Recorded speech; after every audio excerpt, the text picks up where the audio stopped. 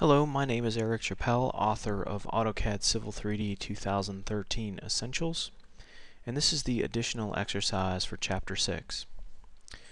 In this exercise, we're going to take this drawing that has some alignments in it and no labels and add a whole bunch of different labels. We've got 5 different tasks that we need to do, and the first one is, for all centerline alignments, we want to apply a label set that labels the stations, ticks, and geometry points. So to get started, I'm going to click an alignment and go to the Add Labels, Add Edit Station Labels command. And you can see right now that it's blank. There aren't any labels applied, and we can see that in the drawing as well. So I'm going to hope that there's a label set in place that has everything I need. So I'll click Import Label Set, and we're looking for stations, ticks, and geometry points. So this looks pretty good. Major, minor, and geometry points. Let's try that. Click OK, and this is exactly what I'm looking for. I've got the stations, I've got the tick marks, and I've got the geometry points. So that needs to be applied to all of the alignments. So I'll just do the same for Madison Lane. Import label set, major, minor, and geometry points. That takes care of Madison Lane. Next we'll do Logan Court. Major, minor, and geometry points. Alright, so that takes care of item 1. For the second task, we are asked to create station offset labels for all the endpoints of the right-of-way geometry, where the curves begin and end, where there are corners, that sort of thing. So I'm just going to start at the beginning of Jordan Court. Launch my Add Labels command, and I'm labeling an alignment with a station offset fixed point, and I'm going to do station and offset. Basic circle with cross sounds pretty good. When you're doing this, you can choose whatever styles you like. Kind of the goal of these additional exercises at the end is to give you a little bit of flexibility to do what you want. So feel free to take some liberties with the styles that you choose and that sort of thing. I'll click Add, and it asks me to pick an alignment, so I'll pick Jordan Court, and then I'm just going to snap to the kinds of points that we've been asked to label, the beginnings and ends of curves. And I'm just going to work my way down Jordan Court, picking up all of those points. I do have my endpoint object snap turned on, which makes this go pretty quickly. I do want to pick up these 2 curves here, but not the other ends. These ends I'm going to pick up off of Madison Lane. And I also want to pick up the right-of-ways right here. Right here. Here and here. Here and here.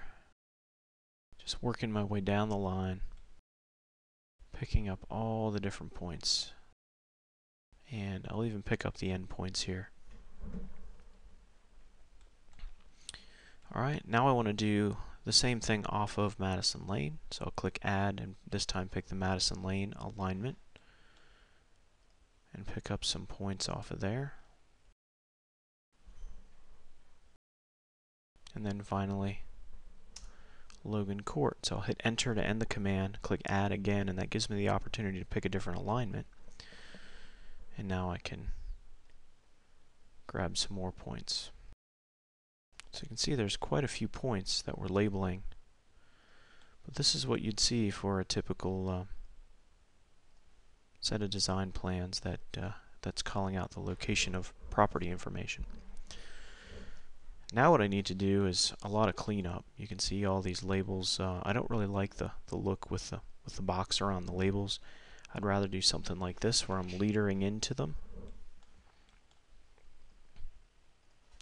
So I'm just going to go on around my drawing and clean up all those labels. And even here, probably wouldn't hurt to drag this out and leader it because of the conflicts there. So this is the least fun part of labeling, all the cleanup that you have to do afterwards, but it is a necessary part of of doing this kind of work.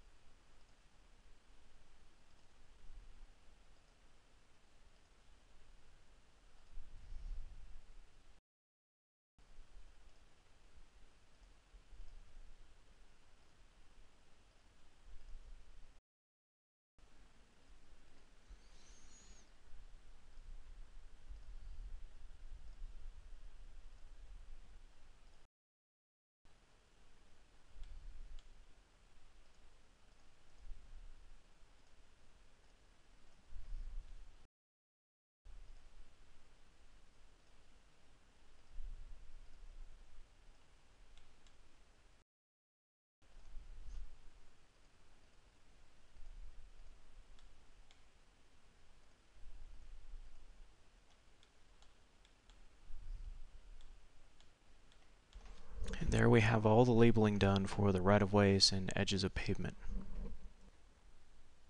The third task we are asked to do is create tag labels that start at Jordan Court with tag number 1 and then go in the order of Madison Lane and Logan Court after that. So I'm going to go ahead and change my label type to multiple segment and make sure all of my label styles here are set to tags. We don't have any spirals, so we don't need to worry about that. I'll click the Add button and pick Jordan Court first, Madison Lane, and Logan Court. But I can see right off the bat that my labels are not going to even start out with L1 and C1. So to take care of that, I'm going to click the alignment and click the Renumber Tags command, go to Settings, and I want to set everything to 1. Lines, curves, just set everything. Instead of thinking about what's what, I'm just going to pick everything at 1. Now when I pick the first label, it thinks that L1 already exists, and it does, so all I have to do is create a duplicate there. And I'm going to have to keep doing that option until there are no more duplicates. So it's not as bad as it sounds. I can work my way through pretty quickly. There aren't that many lines and curves. And I'm already out of duplicates for curves. Still have duplicates for lines.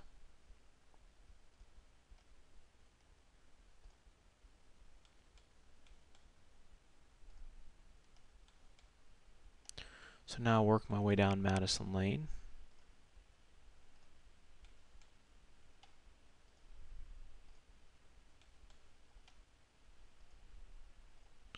And then the last one, but not least, is Logan Court. So that takes care of all of the tag labeling for all 3 alignments. The next thing we're asked to do is to create a table in the drawing for each of the 3 proposed alignments. So you can interpret that 2 different ways. You can say, do I want to see all 3 alignments in one table, or do I want to see 3 separate tables, one for each alignment? And I'll show you how to do each one. I'm going to go to my Add Tables command and do Alignment Segment. And let's say first that I want to do all 3 alignments at once. That's actually the easiest option because I can just pick by style and say anywhere I see the circle tag style and the circle tag for line and for curve, I'm just going to go ahead and create a table out of that information. And when I do that, it does all 3 alignments, all lines, and all curves in that table. Now if I want to do just one alignment or the other, really the only way to do it is to hand pick the labels. So I'm going to do Add Segment once again, and if I go by alignment, I really have no way of saying what labels to pull into the table. So what I'm going to do here is say Select by label or style, and I'll click the Pick button, and I'll literally go in and pick my line and curve labels along a given alignment. And it sounds a little tedious, but again, it's really not that bad because there aren't that many of them.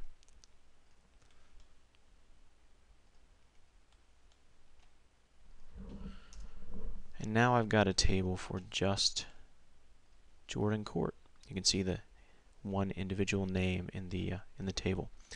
So do that a couple more times. They get easier after this because the alignments are shorter. Select, select. I'll do this, this, and this. So that's a pretty small table, only 3 pieces of information. And then Logan Court's even easier, right? Because it only has 1 piece of information. But just for consistency, I'll do the same thing. Pick my single solitary tag label. And there's my table for Logan Court. Okay? And then step 5 says, in all cases, we want to reposition the labels so that there's no clashes with geometry or other labels. So just take a quick look at our layout here. We've got a couple of places where things are clashing, so we can use the handy drag state of the labels to clear out any clashes. Probably have one here.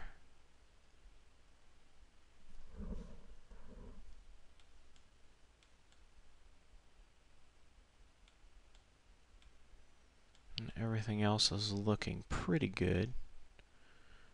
We've got a little bit of a clash here. Might look better if we move this maybe up here. So you can see that labeling and making it look good and all the leadering and that sort of thing is kind of an art form to get everything just the way you want it. Slide this tag down a little bit. And I'd say that's pretty good. We're on our way to generating a very realistic looking layout for a property drawing. So that concludes the additional exercise for Chapter 6.